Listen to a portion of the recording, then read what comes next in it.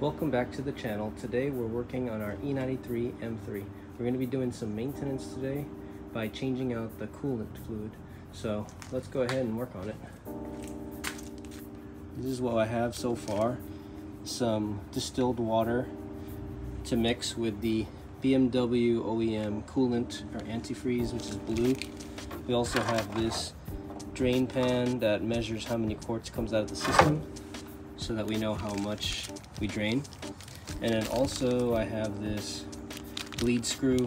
It's a brass one so it doesn't strip or break, because the plastic one tends to break. Start off by removing your under tray. Mine is aluminum right over here, so I already have it out. Yours might be felt if it's the OEM one, but either way, once you remove that, your drain plug is right over here. This is the radiator drain plug, so you're just going to use a screwdriver to unscrew it, and then it'll come draining straight out over here. Make sure before you open this that the car is cooled down, because you don't want to burn yourself. The coolant can be very hot, so be very careful, guys.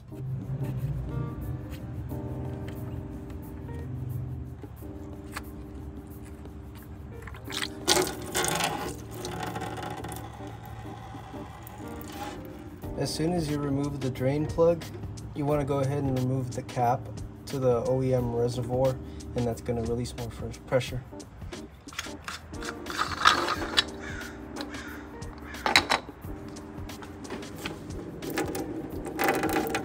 And now you can see it's free flowing out.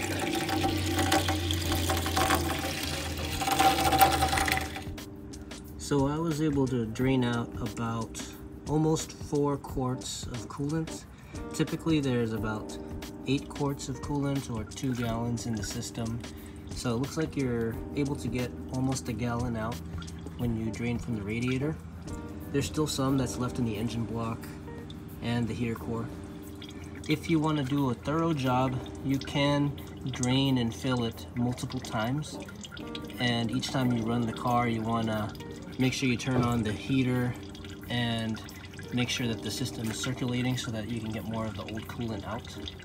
But I'm just going to do one drain and fill. That should be enough. This is the condition of it right now. Almost a tealish color. Normally it's supposed to be more blue than this, but not too bad overall. I'm going to go ahead and let it drain a little more, and then we're going to go start filling it up soon. So we want about a 50% mix of coolant and distilled water. So I'm going to go ahead and do 50% in this empty bottle of coolant and then 50% of the distilled water, so that I have the pre-mix set up on this bottle. So that's what the new coolant looks like. It's very blue compared to that, which is more of a tealish color. Now it's time to fill it with distilled water. I'm using the baby version for distilled water because it's cheaper.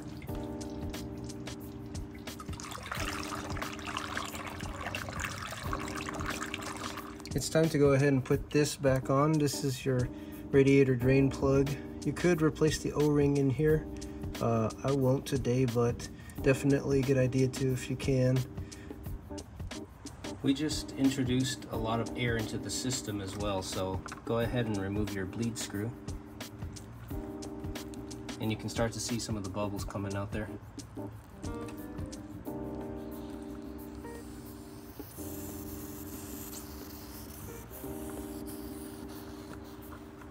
We're also replacing this screw because it's plastic and tends to break very easily.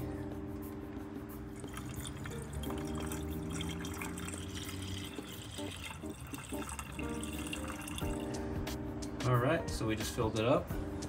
This is how much is left in our bottle right now. Looks like we just used a little over 3 quarts. And we have about less than 1 quart left, which we'll probably need to top off the system when we bleed it. So save this. I have the brass bleed screw now. I have it loosely installed so that we can let some of the bubbles escape. Go ahead and squeeze your upper radiator hose a few times. So just letting some of the air out through the bleed screw as I squeeze. You can see some of it coming out little by little. let's go ahead and turn on the car. Recording. Next thing you're gonna do is max out the AC or the heater, turn off the AC, and then leave the fan on low, which it is right now. And this is going to bleed the system.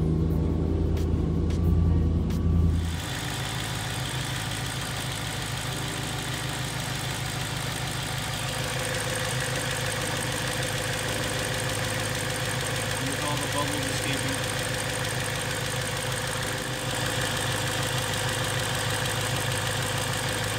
Once it starts overflowing out, go ahead and tighten. After letting the engine run for 5 minutes with the heater on, go ahead and let it cool down for a bit, and then we're going to open it up and see if we need to top off.